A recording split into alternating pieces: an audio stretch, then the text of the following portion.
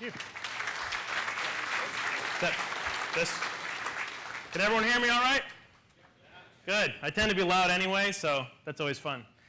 All right, so got a couple quick polls for you. How many have seen the initial contextual jQuery video from 2010 or the one from the jQuery UK? Has anyone watched that?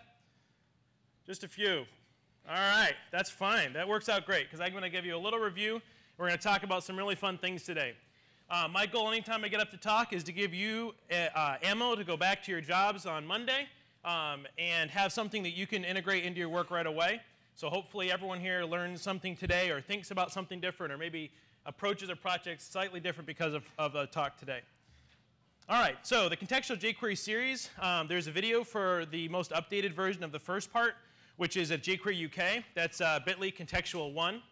Don't worry too much about typing all these down. I'll post the slides afterwards and tweet them out. Contextual jQuery in practice was back in Boston last year, and that kind of went in a little bit more detail. That overlaps the most with what I'm going to cover today. And then the third part in this series is just-in-time, basically initialization, and then user action. So that's what we're going to cover today.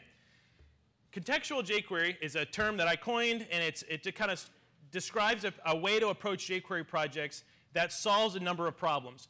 One of the problems it solves is that everything's ready in DOM ready. And this is you see this especially as people are getting started with jQuery or you're working on a multi-page site that keeps growing, don't have a ton of structure there yet. Pretty soon you get this kind of concept where, oh, I got to initialize all my dialogues.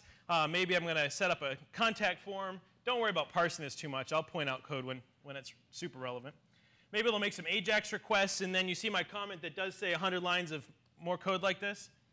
And basically the concept is that you want to make sure every part of that page is ready all the time, anytime that person's on that page. And we'll learn here just in a few minutes that's a little inefficient. The other one is finding and initializing just too many elements. So there's 1,200 items in this list of this overzealous customer of yours, and they're all drag and drop pieces that you're going to have an interface for. Well, that's a lot of items to initialize when they're really only going to drag and drop 3 or 4 items in that session. Maybe another one is you have some special hijacking you're doing and you're trying to bind to every single element anchor on the page. In this particular case, the way this code is written, it would go and find all those elements and create separate events for them. Again, not tremendously efficient. Social widgets are like the worst kill for performance and trying to get things to load well. And even video widgets and other pieces that people put on your page that you don't have a ton of control over, those things are highly inefficient at times and can really hurt performance. So you take the situation where you have 10 articles and 5 share widgets on each one. If you just go with the concept, I'm going to make everything ready all the time, you're going to have all of those widgets loading. And that's just a ton of bandwidth, DNS requests, and other things that are going to slow your page down.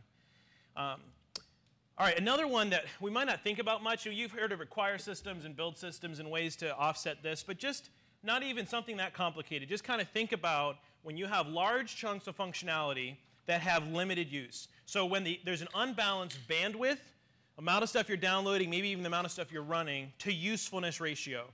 So say you have an awesome startup and you launch your website, and every single page has a sign-up form at the bottom for your new service. Well, along with that sign-up form is you have the latest and greatest. It automatically determines if your username is ready to go, if it's already taken, if that email address is already signed up, and you have that stuff running on every single time the page loads, regardless of if someone's just browsing your site looking to learn more information. That's a situation where you have an unbalanced amount of code. You have validation libraries, you have code, maybe you're even using something like amplify request to abstract your AJAX request. You're loading all of this stuff to manage a piece of the page that they're going to rarely use. You want them to use it, but a lot of times it's going to be slowing down your site for no reason. Another example I gave here is a contact dialog, and when you open the dialog, there's a map, right, of your town. You would never want to initialize that prior to showing it because that's just a waste, especially if it shows up on every page. All right, so all of these share a common issue, and a common issue is that they're willing to sacrifice load time, waste memory, and often waste bandwidth to handle the fear that everything is ready to go at any particular time when a user would go to interact with it. Now, you would never do this in real life, and if you've seen the video, any of the stuff that I've done before, this is the favorite saying, is to write code like you spend money. And if you were anticipating this year going to 15 conferences, or not attending 15 conferences, say you found 15 conferences that looked interesting to you, you wouldn't go buy the early bird ticket to all 15 conferences and then decide which 2 you're going to. Right? That'd be a complete waste of money. It'd be foolish, and everyone would be laughing at you. Well, we do that with code. We load bunches and bunches of code. We run tons of stuff. We initialize all these things, when in reality, most users are not going to use every part of a page all the time, every time they're there. It's just unlikely. It's highly unlikely. And so what Contextual jQuery tries to get you to do is to focus your efforts on what you anticipate the user is going to be doing, what they might need to interface with, and kind of get those things ready at that point. So you have very fast load times, but stuff still works. So just again, a lot of this is summary. The videos that are available that will be in the slide notes, those will cover some of this in greater detail, just so we can get to our core topic today. A couple things that are handled. We suggest moving anything that's like hide, show, any visual stuff that you're running in document ready just to get the page to look right should really be moved to CSS. Anything you can possibly do, you can use JS, Node.js classes, you can use any number of things to move a lot of that to the CSS. So you're not running that stuff, running that showing and hiding with JavaScript. That will speed up some things. Streamline your document ready calls. Make sure there's less selectors, fewer selectors, and less initialization. Again, you're going to be a little scared. We're going to talk about how to initialize that stuff later. That's what the topic is today. But you want to really get as much of that as your document ready as possible. Leverage delegated events. If you're not using those to the best of your ability, you're really missing out, because it can really give you some great improvements, because no selection has to run for those to be bound and ready to go. Whereas most events, traditional event binding, you're having to find the items first, so that takes time, and then actually go ahead and make the binding. Again, one of the parts of Contextual jQuery is coming up with your own HTML conventions, things that you will follow throughout your website. They can change from project to project, but throughout your website, you're going to follow these conventions, and you can use those conventions to make highly reusable code that leverages a lot of these other benefits. And finally, instead of thinking of the page as this massive blob that you have to get all ready at the same time, you start to focus on individual components and how a user might interact with those, and what would be triggers to indicate that they're planning to do something else that you can then make sure is ready to go for them. And this goes beyond just saving time. This goes ahead, and you can even start loading stuff ahead of time before they request it to speed up the perceived speed of your site. So you can use this in not just this micro optimization way, but also in general pieces across your site. So we've solved these amazing problems by following this thing called Contextual jQuery, which, summarizing today, not going too much into detail, but it introduces new problems. So whereas once everything was ready to go all the time, now we have a situation where a very real risk is that a user will go to interact with a portion of your page that, while the page loaded quickly, that component is not ready to go. And so they have a bad user experience because they can't manage the carousel, or they can't sign up for your product. I mean, that would be devastating. So the other one is the user may be forced to wait. If you've waited to load some remote content, they may be forced to wait while you work on getting that solved quickly because you were trying to save time in the beginning.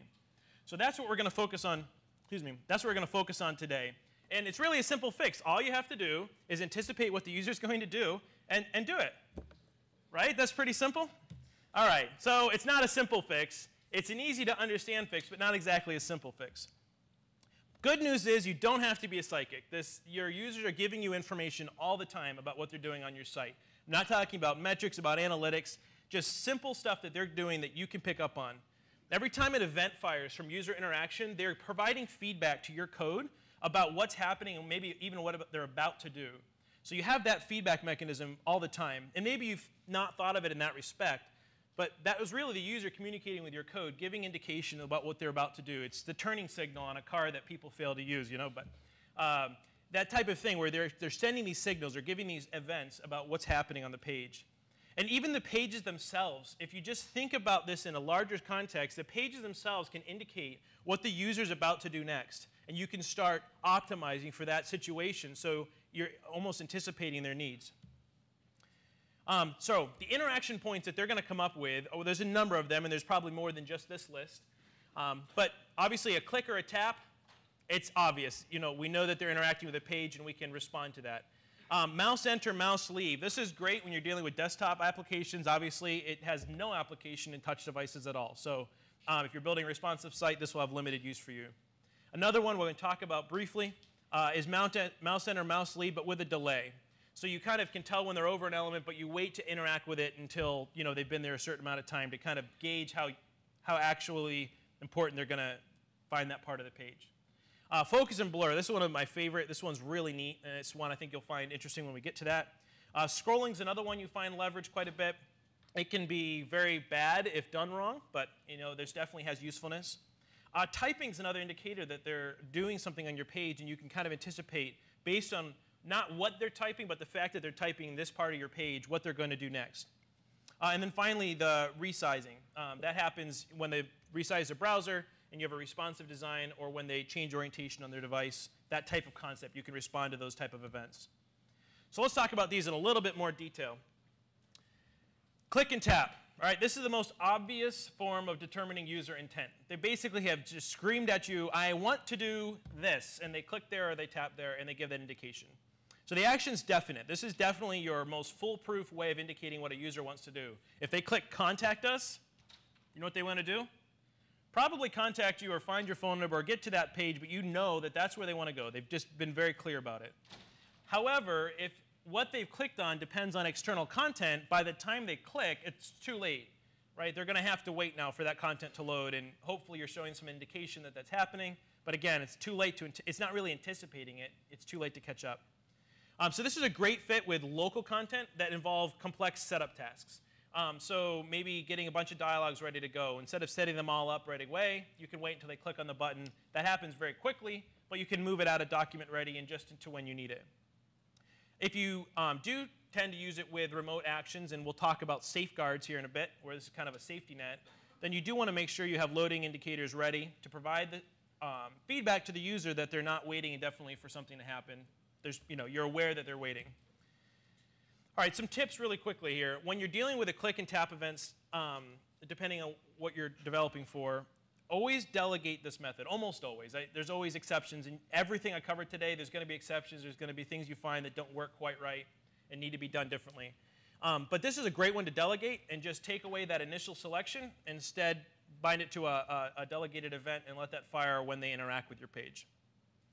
Kind of treat this like the first step in a wizard. So if they're clicking on an item to show a dialogue, well, the very next step that they're about to see is a dialogue. So set that up and make sure everything's ready to go there. Now, again, if they click on something that's going to toggle and show content, if that content that they're showing has a bunch of social widgets or has a bunch of stuff that could be potentially slow to page load, don't show it until they go to show the content. And then you can go ahead and load that for them. All right, mouse enter and mouse leave. These ones are fun, but again, have limited use on mobile devices, unless they have a mouse feedback mechanism on the device. The action has high probability, but again, it has a lot of false positives. So just the fact that they move the mouse over an element doesn't mean they want to interact with it. It just could be they're getting on their way to where they're going, and their mouse happened to kind of go over the element. It's definitely more expensive to listen for, especially if you're delegating the event, because every element in that area is going to be triggering this and testing against it. So this one has a little bit more limited usefulness. It works great for drag and drop implementations that we mentioned earlier. You don't want to initialize 1,000 elements if they're going to only interact with 3. So that's a great implementation for it. And again, I already mentioned it's useless on touch devices. So let's look at this example really quickly. Nice short example, document ready. I have div.item, and I'm going to call draggable on it, right? Well, if I have 1,000 items, that's in. It's got to find all those items. It's got to set those things all up. It's going to increase the memory footprint. And again, we're just spending tons and tons of money, tons of code that we don't know the user's actually going to need to use. So one way we could refactor this is to delegate on mouse enter to the document. Again, I'll explain in a second why you would want to do something slightly different. But just to give it a quick example, this is delegating the event. It's going to find any item, any div with a class of item, that does not have a class of UI draggable. We don't want to double initialize these things, but if it doesn't have a class of UI draggable, we're going to go ahead and set this up. Towards the end of the talk, I'm going to cover one-time initialization patterns like I'm using here, so you can avoid double initialization. So what this ends up doing is when jQuery UI draggable is set up, it adds a class automatically to the element. So this will only trigger on the first mouse enter of an element that is not yet draggable. It will set itself up, and in future, it won't trigger this event. Now, a couple tips. Oh, here, you know what? I have an example. I forgot about that. All right, so if you've been on TechCrunch's site, they've changed this in the last couple months a little bit, not the design, but how they interact with this particular widget. But you see the social widgets right there? Those aren't actually interactive widgets yet. They're just little pictures or indications of what could be there. for the longest time, if you moused over any part of the article, that would immediately convert to the social widgets. So what they said was, if they mouse over any part of this article, they're probably going to want to share it. I'll set this stuff up. The problem was, if you were scrolling down the page and your mouse was in the middle and you were kind of moving around, it was just setting up all these widgets. So it's not necessarily the most efficient. So what they've done is they've made it so now if you only mouse over that area of the social widgets, then it loads in the social widgets. So they've been able to have all those things that they wanted on their page, show 10, 15, 20 articles, without the performance hit of loading in all of those social widgets right away.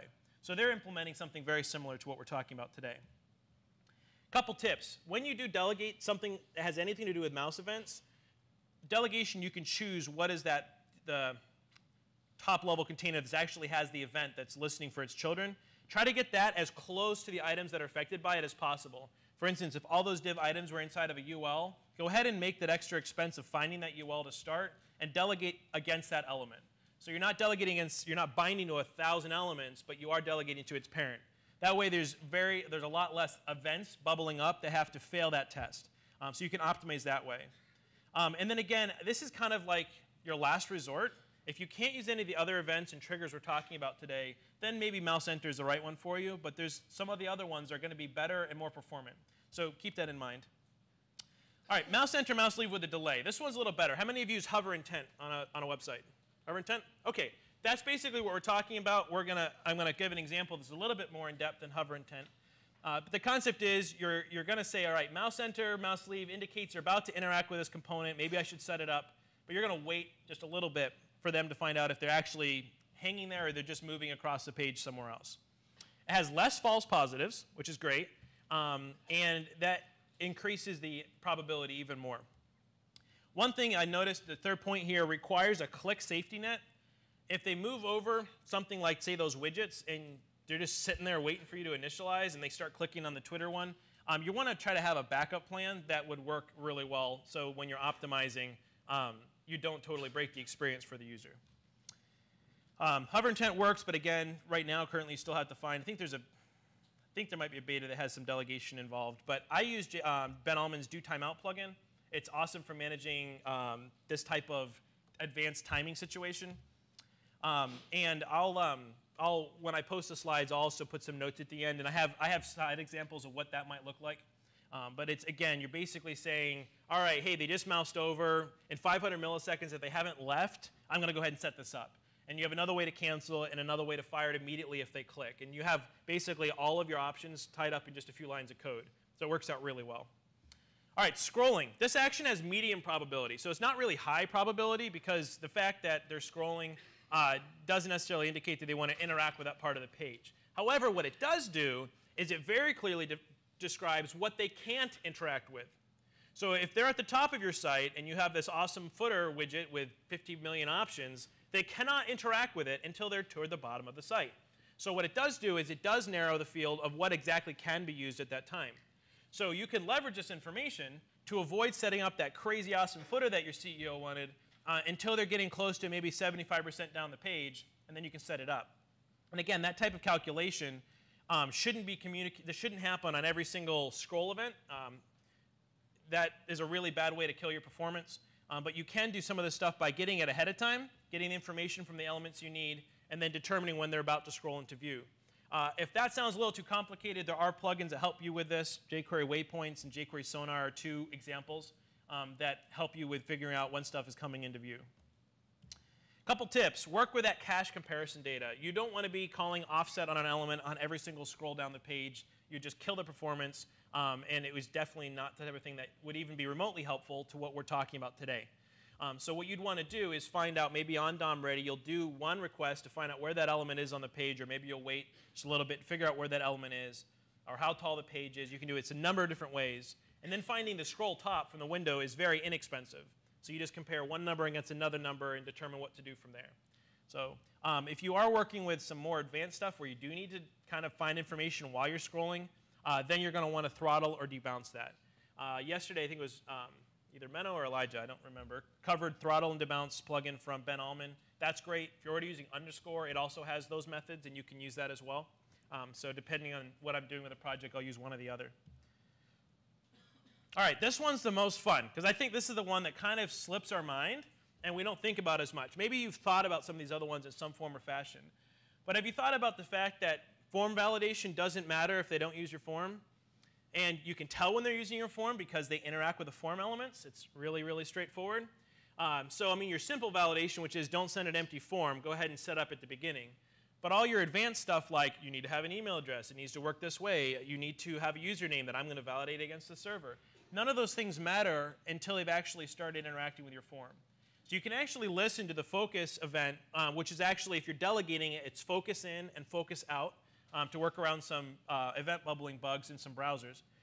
But it's focus in and focus out when you're using delegated events. And again, when I'm saying delegated, you can use on, and you're using it using this, the second parameter that gives you what element you're listening for. So this is great for if you're initializing autocomplete, maybe wanting to get stuff from the server that's going to populate that at one time. Date pickers, validations, any part of form that you need to interact with first to submit. Those are all great times to set that stuff up. Again, you find these type of wastes happen when stuff starts to be on every page of the site. But again, there's no reason you can't, if you're starting to think about it differently, interact with these things on even pages that just have one form. All right, this one's fun.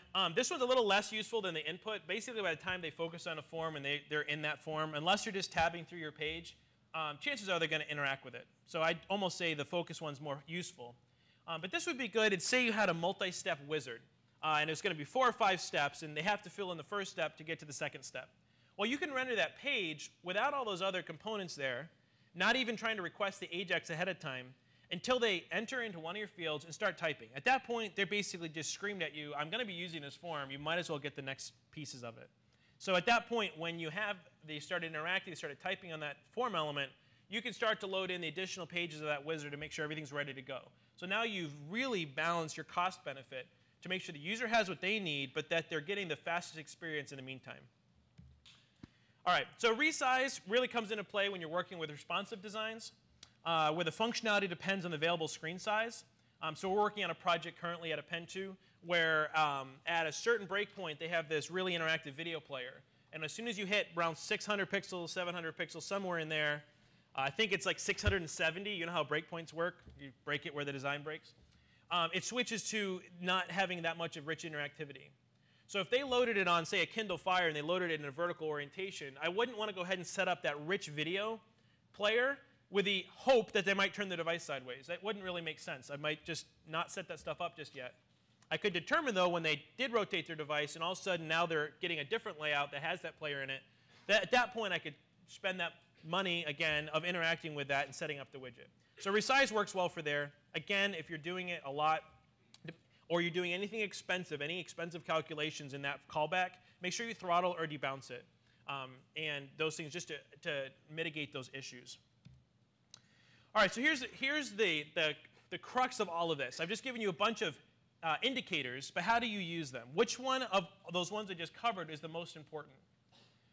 Well, it's really hard to say, and it's different in each situation. So what you really want to look for is a beacon interaction. All right? So it's the first interaction that provides sufficient indication of intent. All right? It's a really long statement that just says you're really sure they're about to do something, and you're going to respond to that. So the definition of a beacon is a fire or light set up on a high or prominent position as a warning, signal, or celebration.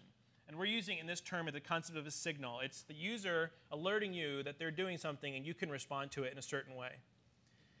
So these are some beacons. These are concrete interactions. If someone clicked the next button on a slideshow widget, for instance, you know that they're interacting with the slideshow. They expect page 2 to show up, potentially 3, 4, 5, and 10, and they're expecting these things to work that way. So that's a concrete indication. Mouse down on or touch start on a draggable element is an indication that they want to drag it. So make sure at that point you have it set up, that time or before. Clicking on a contact us link, again, we mentioned this earlier. These are all concrete beacons that say, hey, the very next thing that's going to happen is this, and you can anticipate it. So then you have probability-based indications. These are the ones where you enter the input field, and we're like, well, they're there. They're probably going to want to use the form. Let's get everything ready to go. Again, the wizard I mentioned, mousing over a draggable element. All of these are, you're trying to judge. You're like, okay, I think they might be wanting to use this. Same thing with scrolling to the bottom of a page. They might want to interact with that form. At this point, there's no harm in setting it up. Let's go ahead and do it. So let's talk about a real example. We've given a lot of philosophy, a lot of ideas, a lot of bits and pieces. So let's look at this slideshow. It's not really, let's assume that it's smaller than this on a real website. So our slideshow example here is we're going to have n number of slides, and there's going to be next and left arrows. It's not a carousel. It's not going to automatically go through these things. It's a slideshow. They're going to have to interact with it. So we have 3 or 4 of these per page. We've got this really cool photography portfolio site we're working on, and we want to make this adhere to these principles we're learning today. So the first way we might approach this is we have something with a class of slideshow and some UL in here with a class of slides. And we're like, all right, we've got a list of slides here. There's links around the images. And this goes on to as many slides as you have, which is fine. This is a typical way to set it up. And then when DOM ready, you say, hey, I'm going to call my fancy slideshow plugin, and we're ready to go. Off to the races. So every single page they hit, now you're going to be setting up that and potentially wrapping each of those elements in additional elements, setting up, adding your arrows. It's a high expense for people that may or may not interact with certain parts of your page. So let's look how we could refactor this, how we could do this differently. One thing I would do is I'd afford myself, I'd put a little money up front, again, code. I'd put a little code up front that says, let's put my navigation in place here ahead of time. So I'm going to put it in here with my classes I'm expecting. I'll have the first one disabled and the next one not disabled. So I put this in ahead of time. So now I've added bandwidth, right? But I'm going to be able to use a very little bit of HTML to leverage this new thing that we're doing. So in this particular case, I'm going to use this syntax. Sorry, it's on so many lines. It actually fits larger, but I meant to zoom in so everyone could read these better. Is that better? All right. Could have yelled at me, that would have been acceptable. Sorry about that. All right. So I broke it so it would be able to do this. So in this case, we're listening for a click event on some element that has a class of slideshow. And again, we're using a single initialization pattern that says that it doesn't have a class of slideshow ready. And then that's kind of our scope for the parent, and then we're looking for this next slide. So what we've done is we've given a very specific rule that says in these situations on any of these widgets, not any one particular one, on any of these widgets, if that next slide button is clicked, now instead of setting the slideshow up at the beginning, I'm just listening for that one event. When it happens, I'm going to first find the slideshow. I'm going to find it's a parent element, so I'm going to find the closest slideshow so I have a reference to it. I'm going to go ahead and initialize it. And remember, they just click next. So not only am I going to initialize it, I'm going to go ahead and advance that to the next piece. So you might say, well, what about the slides are showing up wrong because the JavaScript's not there yet? Again, move as much as you can to the CSS to handle that initial state of your page. So you can handle a lot of that with the CSS so it shows up correctly to begin with. So now we have a situation where none of those elements that are there are actually interactive until they interact with it themselves and they click on next, at which point you can set that up. So this is just an example of something you can do, but again, we used a beacon event. We listened for that initial click. It's the first way. It's the only way they can basically interact with that element to start. The other button's disabled. So we have a really clear point of entry that we can then use and leverage. So now you're in a situation where you have, oh, great. At one time, I knew by the time the page was done rendering, everything was ready to go. Now how do I manage the initialization? So there's a bunch of patterns. We're going to cover just the basic ones today.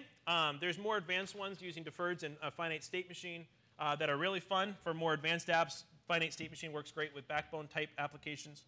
But let's talk about the basic patterns quickly. Just a simple flag. So in this case, outside my event, I bind a flag. You notice I'm still finding an element. I'm running a selection, which we're trying to talk about not doing. In this case, I'm going to go ahead and find this contact us element. When you click on it, if dialog is not populated, that's what the not, the bang, I think is what it's called. Brain dump there. All right, anyway, it's going to say the not operator there, and it's going to reverse it. So if it doesn't exist, it's going to go ahead and find that and set up a dialog on it. If it does exist, it's going to hit that else statement and just go ahead and open the dialog. So the first time you click the button, it sets up the dialog. The second time you click the button, after they've closed it, it just opens the dialog. So that's like the simplest one-time initialization. You can use a jQuery 1 method. So you have, again, similar concept, except this time I'm going to go ahead and set it with a single event. So the first time this click is fired, it's going to fire the top one first. It's going to set up that dialog, and the second one's going to open it. And basically, it's going to unbind that first event. So then the second time it's clicked, there's no event to set it up, and it just opens.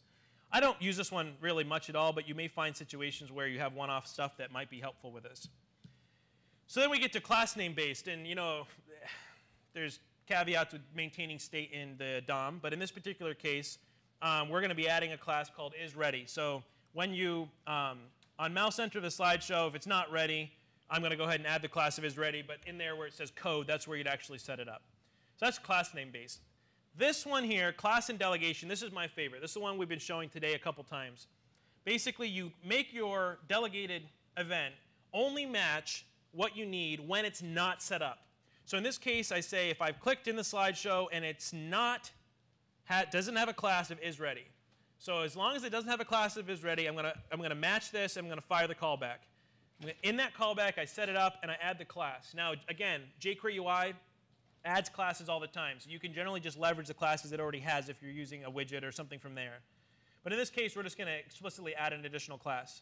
The nice thing about this is now the delegation handles never firing this again. We don't have to worry about it ever double initializing because it doesn't need to happen. It's already ruled it out. All right, so I've rushed a little bit. We're going to take time for just a couple questions. That's what the questions are for. And then I have a special thing I want to show right towards the end. So we have about 3 or so minutes for questions. Is there anything I can answer for you? Yeah, so the question was, what's more efficient, using the sizzle selector type of concept there that I had? Let's go back to the example real quick, where it said :not, and it's all part of the selector. Is that faster, or is it better to just listen for the click and filter it by running an internal statement?